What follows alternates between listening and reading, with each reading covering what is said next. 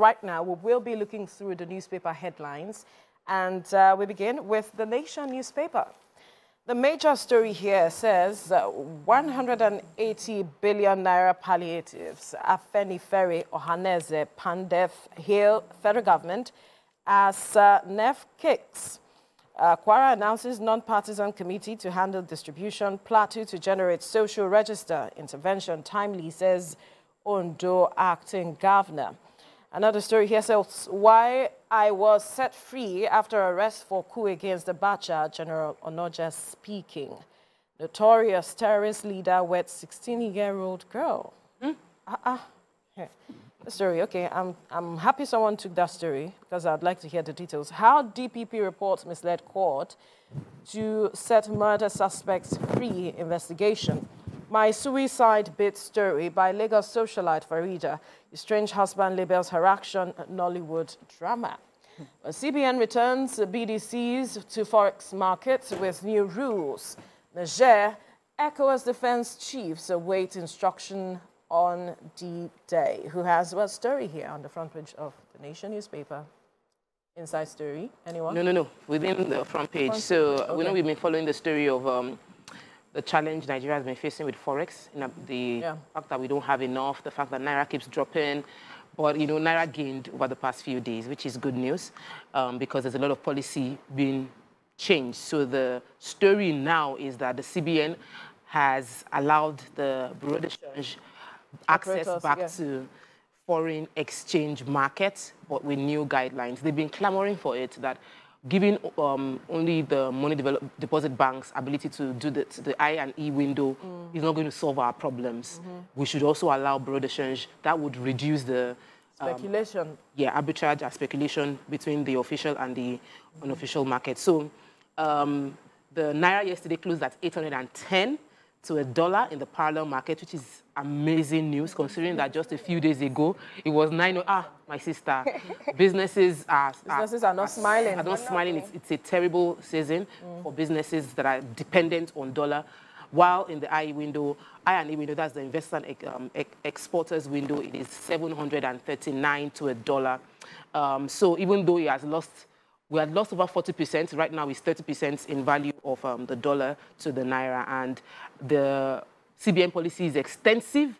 And I'm praying there is stiff implementation of this new regulation. That's always the challenge. That's the challenge we have. We have it good on paper, but implementation is always a challenge. And that's where a lot of persons are speaking. We have these policies, it looks good, but then why is it that we find it difficult to implement? We hope that this time around we'll get it right and we get some stability in the economy, because that issue has affected a lot of things. In fact, people said that we were not even ripe enough to float the Naira as when it was. So, but then we'll see how things pan out at the end of the day. So you have a story here? Yes. Which one? Notorious terrorist leader with 16-year-old girl. So the leader of the notorious terrorist group in Niger State, Dogo Gide, has married a 16-year-old Christian girl, right, in a community also in the area. And Dogo Gide has been in the news lately for being responsible for shooting down the Air Force M171 helicopter, in which 26 soldiers lost their lives during the week, or I think upper week. And so he now goes on to marry this 16-year-old girl, and the story doesn't highlight if she was married under duress, but it just... Well, it has to be under duress in the first place. She married She's her, 16. and there were celebrations around, and this, at the wedding, there were bandits protecting the area. Wow. Right, to be sure that nobody interferes. Please, it was a wedding. And they said they killed rams and they just distributed it to the people. But actually, this is not funny, because it's her youthful years that has been taken away from her as it is. And it's without her consent. I would say that the article does that it is without her consent. Article did not say, but we know but as a that 60-year-old northerner, she might be thinking she's ripe for marriage. Yeah. Beyond being ripe for marriage, it's about who she's getting married to. Well, she might not. That's the major concern. In her eyes, she's marrying a... There's no way she doesn't know. Boy. Yeah. There's no way she doesn't know. They see these things are happening around them, so there's no way that she doesn't know. Dogo But had also said that he's not out for the community, that the community guys are on his side, but he's after the military, who are bent on frustrating their activities. Wow. So he's not bold. Yes, so he made some statements also, and those were one of that's a bold statement coming from him. But we hope that the authorities who are out after them will know what to do, what steps to take with regards to this. But let me quickly take this major story, talking about the 180 billion naira palliatives that the federal government put forward.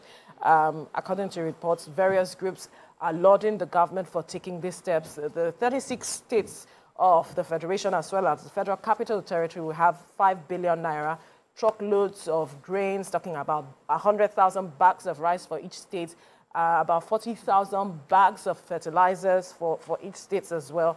And then this 5 billion naira, 52% will be given as grants, and 48% is loans that will be returned in 20 months. But the issue is, now that you know your state governor will be getting 5 billion naira, ensure you follow the money to understand how this money is being disbursed, how the grains are being disbursed, such that everyone, as much as possible, gets to benefit from this palliative being put forward by the government. It is a good thing that the government has decided that to involve the 36 states of the federation to be part of the process. And then we see Kwara State saying a non-partisan committee will handle the distribution. We hope that every other state will do so, such that there'll be some level of transparency, and then trust can be reposed on government to deliver on dividends of democracy. Any other story here? No. Let's move forward. So the Punch newspaper now. All right, before we go to the Punch newspaper, we have to go on a break.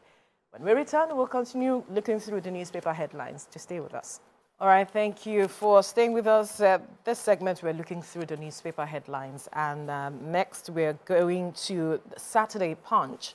The major story here says, subsidy, marketers demand transparency as ex-depot cost exceeds pump price. And some riders, federal government insisting on current petrol price means subsidy is back. Marketers are saying that. Say subsidy inevitable to maintain current pump price at 568 naira to 617 naira per litre. Then another story here. I was duped by Norwegian agent returned with nothing, ex-midfielder says.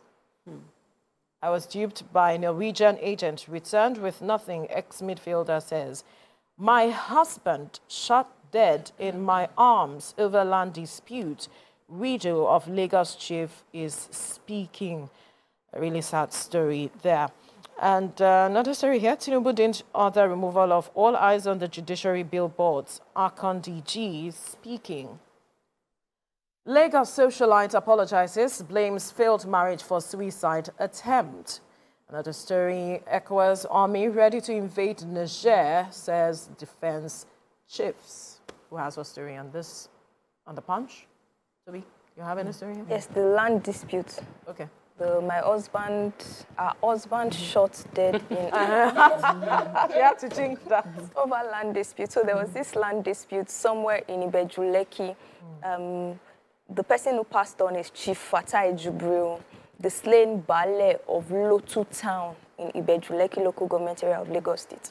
And so on this particular day, his wife was just outside washing clothes. She's a nursing mom with a 3-month-old baby. And some people came alongside. So there was a land dispute with another chief, identified only as Omotola in a neighboring town. And so this man came with police officials. They first beat her husband, and then the Omotola guy instructed the police escort to shoot him. Oh, wow. Yes. And they shot him, and the man passed on, unfortunately. Well, the police also is currently investigating the matter, and the article says there are no reports yet, but very soon something will be done about it. Something has to be done, because this is not nice. How you just order someone to shoot someone. I mean, land matters, eh? Land matters are... for today. It's a sad situation that we have a regulation challenge, we have abuse of power, we have manipulation of the institutions that are meant to protect us by some people. Because when you go and see those tussles, you see police officers or you see NSCDC, people that are actually meant to protect. Enforcing against, it's just wrong. Let me take this entertainment story. The headline says, kissing actor with bad breath, weirdest movie experience. I knew you would take that story. And it's coming from Diva Gold. Diva Gold is a skit maker and actress. Her real name is Olukemi Niyi Aluko. And she said that kissing an actor with a bad breath was her most unusual experience. She said that she was on the movie set, and when she moved close to, you know, kiss the guy because of the role that she was supposed to play, the breath just almost took her out. But she was still trying to be a professional and not make the kiss too deep. But then the man was still, the actor was still coming, you know, after. Because he wasn't aware. Yes, he really wanted to get into the role.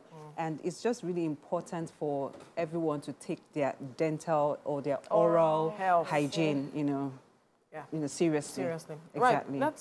Let me quickly take this story, talking about the ECOWAS story. We know the situation in Niger, the coup in Niger, and ECOWAS standby force met in Ghana, and they are saying that they are ready to invade Niger to restore constitutional order.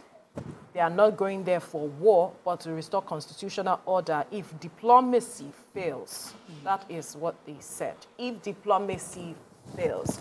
And so they are hoping that the conversations that will be had in the coming days, because the military junta in Niger are saying they are open to having conversations. They had said that with ECOWAS. And we are hoping there will be some positive development in the coming days with regards to the conversations that they will be having. Yes, there are calls for the return of Bazoum as the president, but that will be determined with whatever conversation ECOWAS has with the military. It will determine if Bazoum will be returned or not. But what is expected is that there will be a return to constitutional order in the coming days. Any other story?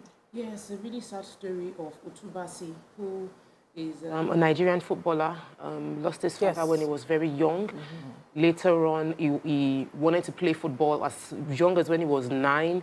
As a teenager, I think about 12, 13, he went to Kwara by himself because, of course, his mom was struggling to raise the children. And while he was in Kwara, the mom said she knew that it was a bit weird to abandon her little child to go to Kwara, but the boy loved football and he was able to play in the Nigerian Premier League, and from there he was scouted to join a Norwegian team, which was a big deal, you know, and there are pictures of him playing in Norway, playing for a team, but his agents actually scammed him.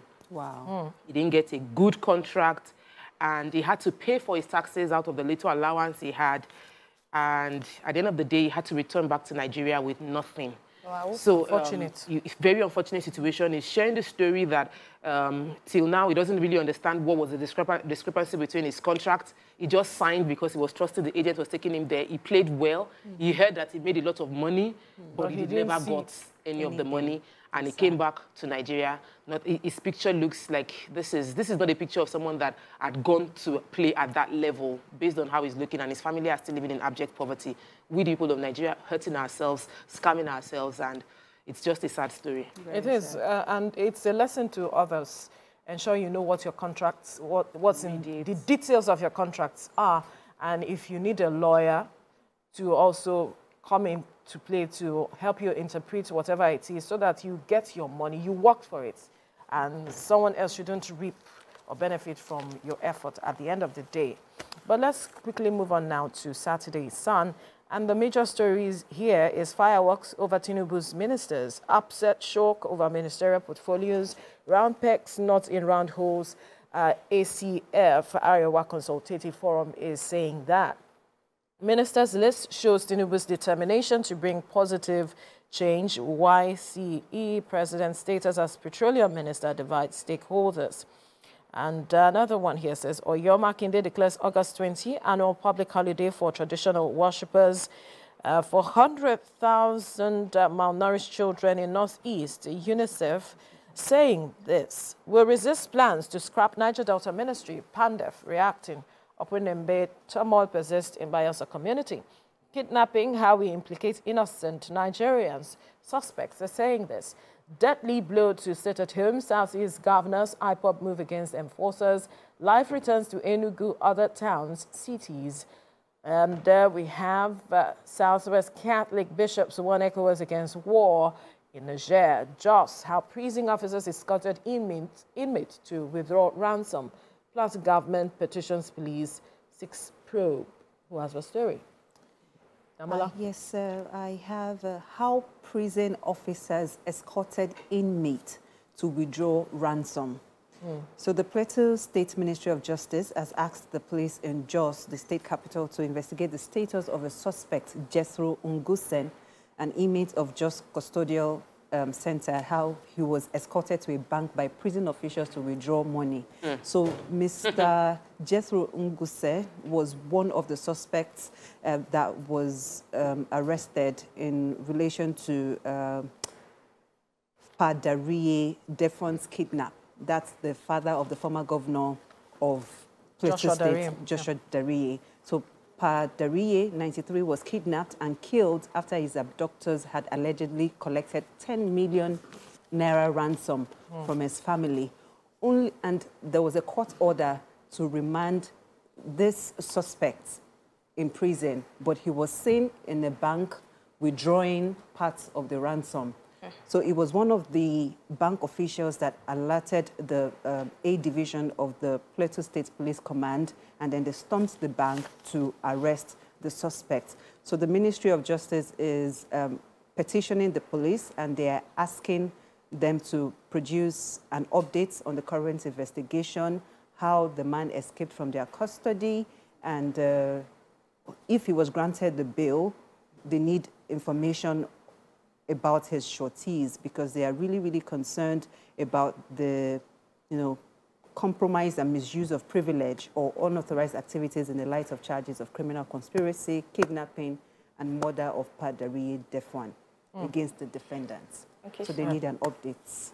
I have the story on the World Humanitarian Day, where UNICEF says 400,000 malnourished children are in the Northeast. So there was a press conference in Borno over the week, and UNICEF was the one who held the press conference. And they called on organizations to give more support for children in the conflict and prone areas. The UNICEF has actually also moved to the area to provide support for children with both severe and moderate cases of malnutrition. The article links malnutrition also in the area to the kidnappings in the area, the insurgency also in the area. Yeah. And all these things at the end of the day cannot be as standalones. They are interwoven. And when we see the effect of one thing like insurgency, at the heart of it, it's poverty. Yes, exactly. At the heart of it. At the heart of it. So all these things are also things that the UNICEF is currently looking to lend a voice, especially in the Northeast in Nigeria. Really sad.